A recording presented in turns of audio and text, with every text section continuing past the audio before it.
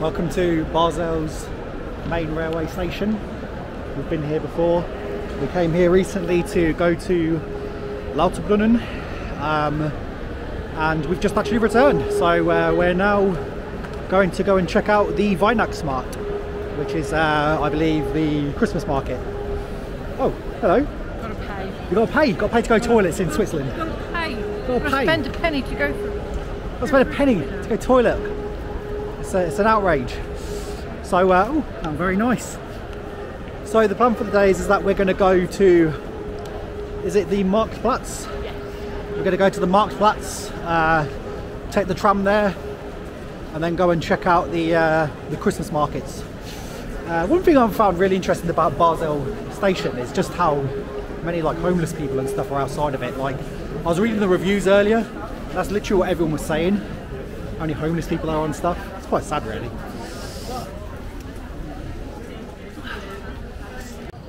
So yeah, there's Basel station, and it's got a bit of a reputation, a negative reputation, from the reviews I've read at least, where people feel it's quite a dangerous place. I've not got that vibe, but then, to be honest, you know, I wouldn't even class it as being close to dangerous compared to places that I've been in, say, like London, and that's about it really, London. I wouldn't even say London's that dangerous really. Well, it depends where you go, I guess, but you stay out the obviously dangerous areas, you're good. We've just realised actually before we go to the markets that we need to go to a place called Migros. I think that's how you say it. And it's basically like a supermarket, I guess. Yeah, it's the best way to describe it. And it's a little bit cheaper. It's a cheaper option, and obviously we're trying to save the pennies.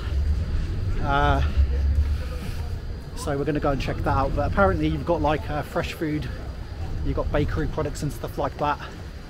So we'll go and give that a check, see what it's like, and if it's a good price, then we'll perhaps be able to recommend it to you all as a cost saving measure when you come and visit Switzerland yourselves, if you plan to.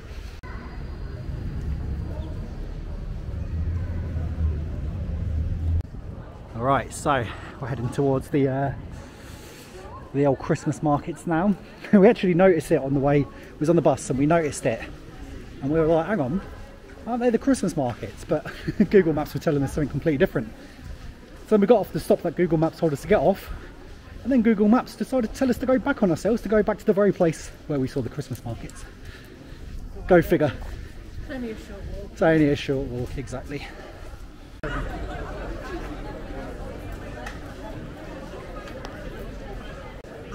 Alright, we made it. We're going to see how much things cost and then make an informed decision as to whether or not we can afford to do this. But for the very least, we'll show you what you can expect to find in a Christmas market and what the vibe is. It's not a good start when a spread is 22 quid, a knife is 23.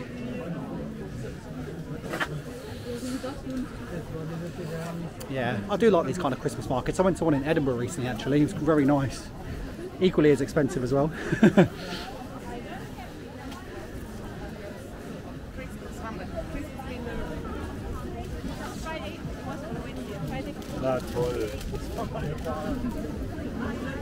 Alright, we've got some meat here. Okay, that seems relatively fair. About what we paid in Edinburgh, yeah, about the same. I wonder if they accept card though, that's the question. But we'll keep looking around, come back to this. Oh look, they sell pastel de nata, Portuguese egg custard tarts. Very nice. They're sugar. Yeah, so these are the sort of prices you're looking at. Look. So really the easiest way to go about it is just to kind of knock up, if you're like doing it by like Great British pounds, it's to just knock off a pound. And that's more or less how much things cost here. It's pretty close. I think the Swiss franc is worth 90p in terms of a pound. So a pound is 90 Swiss cents. Cents, I guess it is. I'm assuming that's what that is. Now they do Glühwein. which is like a mulled wine.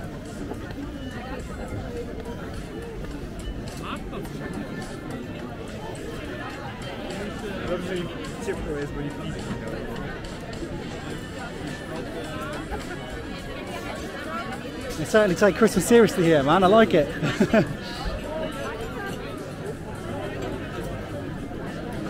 Glühwein is 5, so about £4 roughly. That's pretty good. It's actually a little bit cheaper here than I was expecting.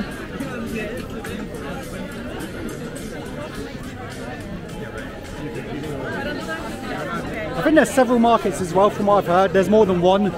This is like the main one from what I've heard.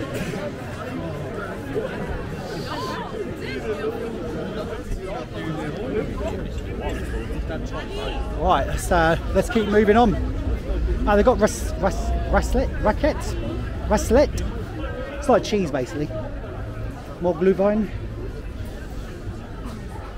Let's have a look in here. There you go, that's what I was talking about. 10 francs, about £9.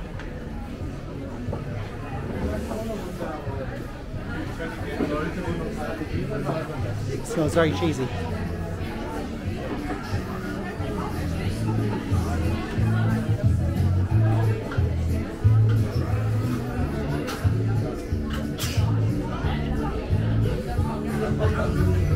Guten Abend, kann ich mit Karte bezahlen? Super, super. Ich möchte eine, Raclette. Danke. Okay, people, so this is a, hopefully you guys can't hear the music, but this is a Raclette.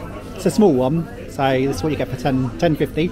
So you get 2 potatoes, Kartoffeln, some onions, Zwiebel, and gherkins. I think that's gherkin? Can't remember what it is. I think it's just gherkin. So let's have a try. I'll try this first. I'm not sure what kind of cheese it is, but yeah, it's good. Certainly a fan of cheese, so can't go wrong with some onions as well. I'm making a meal out of this, aren't I? Here, help me out, Sam.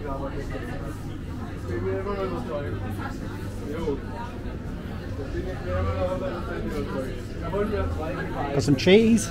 There you go. A nice big bite.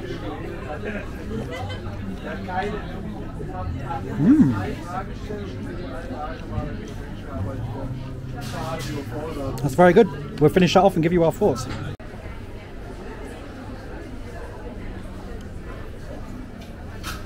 Alright, so you want the verdict. So, to be honest, yeah, I don't think it was worth $10.50 personally. My judgment's out on that, but then again, Swiss prices, that's probably really good for all we know. But you got 2 bits of potato, a couple of gherkins, a couple of pickles, and some melted cheese. So you just saw in the little clip there that the bloke, what he does is he puts some on this kind of, the cheese on this tray, and then puts it under a grill, melts it, and then he kind of gets a spatula, and then kind of takes the cheese and just bangs it over the potatoes. I think the crispy part of the cheese was nice, but yeah, I wasn't blown away. That's the first ever time trying that, and I've seen it in YouTube videos, and in YouTube videos it always looks really like really lush.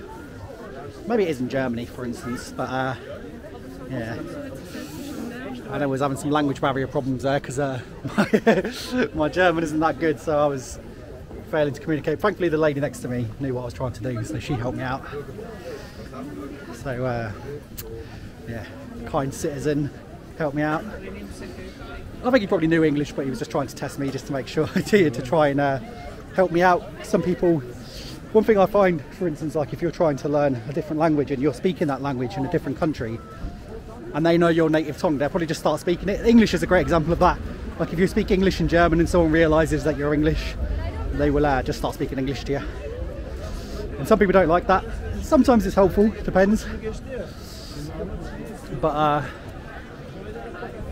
yeah.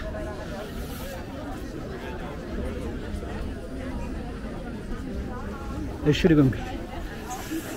Please excuse me, by the way, if you're curious. So we've got some of this kind of stuff here.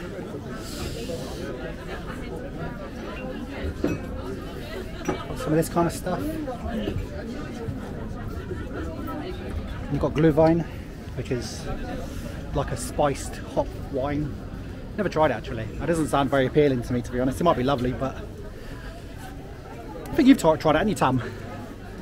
Mulled wine, Glühwein. Mulled wine. I don't think it's the same thing. I think we just called it mulled wine. But it's called Glühwein. What do you think of it? It's alright. I might have to try it one day, I think, but not here. Maybe if we go to Germany. We're planning to go to Germany at some point actually. So we're both practicing German. Tammy's going to stop practicing now. She's done all that she needs to do, but I'm going to continue practicing to it in an attempt to become semi-fluent, or at least conversational, so I can understand what people are saying. Because I'll talk and then I get to a situation where people ask me a question or something, or respond, and I'll be like, no, don't understand, sorry. And then we have to come and save me with their English knowledge, which is always quite amusing actually. But yeah, the level of English here is, well, like most places I've been, actually incredible. But then I was speaking to a guy earlier, and he was saying it was taught from early years in school, along with French as well. And then he was saying to me that Italian and Spanish is optional. But a lot of people choose Italian because in the southern part of Switzerland, they speak Italian. So obviously that probably helps if you want to go on holiday over there. So it makes sense really. That'd be weird, wouldn't it, if in England we had like multiple languages and different regions had different languages. So if you're like, oh, I want to go to Yorkshire, but I've got to go and learn, I don't know, Swedish, for instance. That'd be quite jarring, wouldn't it? But yeah, there you go. So the Basel Christmas Market, that's what you can expect. See if there's anything else worth trying before we go. You got bratwurst, sorry, roast sausage, Klopfer, not familiar with that. Raclette, Merkeres, hot dog, I know that. Poulet, that's chicken.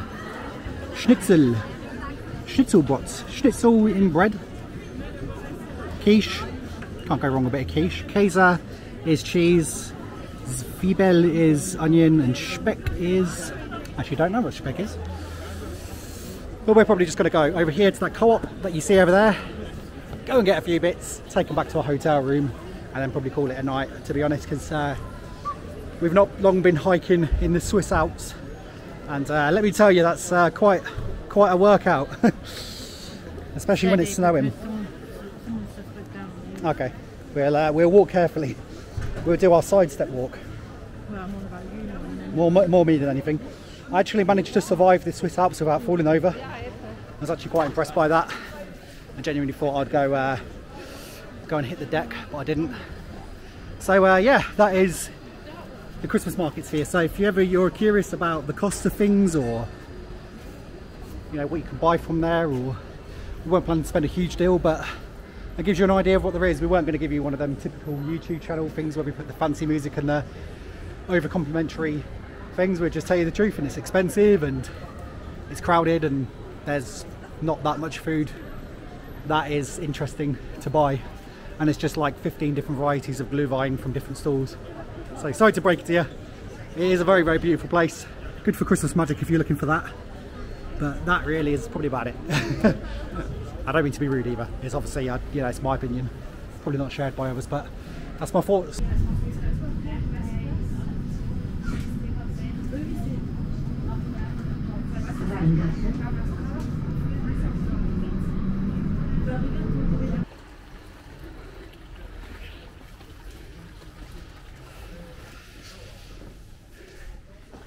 Yeah, this is the hotel we're staying at. It's a self-service hotel, which is quite interesting. There you go, look, self-check-in hotel. We're on floor 5. So we've got a few steps to tackle first. Hey people, back at the hotel, and yeah, it's been quite a day. We've obviously done the old hike around the Alps. If you haven't seen that video yet, do give it a watch. It's very interesting, very, very beautiful as well. We've also today done the market hunt. This was on the same day as well, believe it or not. So this, even though you're seeing it in 2 videos, this was all in one day. And obviously travelling total of 5 hours to 2 destinations. So we're rather fatigued, a little hungry, and ready to kind of settle down in the hotel. But usually at this point we'd probably be going out for a restaurant, bite to eat somewhere like that, maybe do a little food review or even tell you about what it was like. But we're not doing that today because in Switzerland eating out is very much a luxury for even the locals. So instead we decided to get a few things from the co-op, as you've seen, and let's have a look and see what we managed to get. So we got an apricot slice tart kind of thing. We got a sandwich, decent sized bag of paprika crisps. They will do us for the journey home tomorrow. Same thing with these chocolate biscuits. Not the healthiest choices, we appreciate, but to be honest, we just needed some fat and sugar in us after today's hike. And we didn't really eat much today. I think, what did we have? We had half a sandwich. We had a sandwich. We had one of them, half of one of them for breakfast and lunch. So yeah, we need a bit more energy. So the question is, how much did this all come up to? Well, this came up to, I actually have the receipt here. How handy is that? This came up to 21.40 Swiss francs, if you're curious. So I'll put the conversions for them on the screen now, if you're curious. So let's see what's what. So the baguette was 6.20. So if you're English, just basically knock off roughly 90p, and that's what you're, or knock off 10p, sorry, and that's roughly how much it'll be. Or it'll be about £6 for that baguette, roughly. I'll put the actual conversion for that up if you're curious. 6.85 for the crisps, the apricot slice or the apricot tart, 3.50. The chocolate biscuits, 2.95, and the iced tea, 1.90. Yeah, that was quite standard actually. That's what you'd pay in England. But 21.40 for 5 items, so that's what you're in for if you're coming to Switzerland. I'm not hating on Swiss or the Switzerland or anything like that. It's just, I'm just pointing out facts. That's what it is. So if you're coming from a country with a lower value currency, please do be aware of this. Even in the UK, this would be considered pretty crazy to pay, especially bag of crisps. I mean, 6.85. Them crisps in the UK, probably pick them up for about maybe £4, £4.50 ish, and that's in one of the more expensive shops. In Sainsbury's, you probably grab a similar bag of crisps for £3. So yeah, for context, again, I'm not hating on you, Switzerland. It's just spitting facts. Obviously, the situation is different here because of you know, how tax works and whatnot. But yeah, these is the facts and all that. But yeah, that's how much it all cost. So what's the plans? So we are probably gonna eat a little bit of this. We've got to save some for tomorrow because it's got to cover some of our lunch as well, or at least some of our breakfast. And then we are going to get a good night's sleep, get up early, and we're going to go and look around Basel in the morning, because each time we've been here in this city, it's been dark. So when we arrived, it was dark, and then we woke up early in the morning and it was dark. We went off to Lauterbrunnen, sorry, and it was light in Lauterbrunnen. Came back, and it was dark in Basel. So we've never seen it in the light. So we're hoping to see it in the day, see what the vibe is. We've been to a Christmas market now, so we don't need to do that. So we're just going to explore the city. We've heard of Münsterplatz and Münster. There's a cathedral as well, I believe. That's been recommended. So we're going to check them out and just go and see some of the historical sites, and just try not to spend any money, basically, because we, you know, got to save the pennies for the rest of the food for the rest of the day. So yeah. One thing we will say though is we're very grateful to Switzerland for doing the old Basel travel card. They probably do realise that people from certain countries, I mean England not so much, but certainly, you know, countries with a smaller currency value would really struggle with these prices. So to make your transport free for people is a very good move. Actually, I do respect that.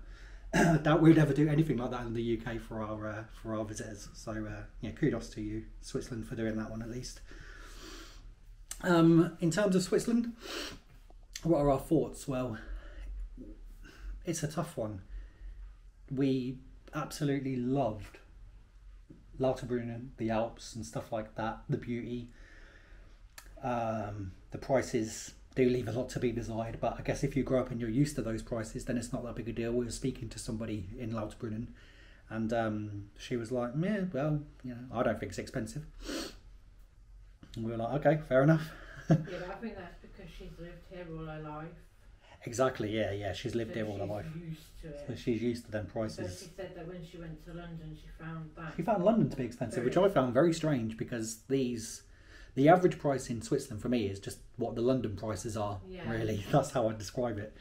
Switzerland is London prices everywhere. So I found that a bit strange, but maybe people can concur and obviously disagree. Obviously, you're welcome to.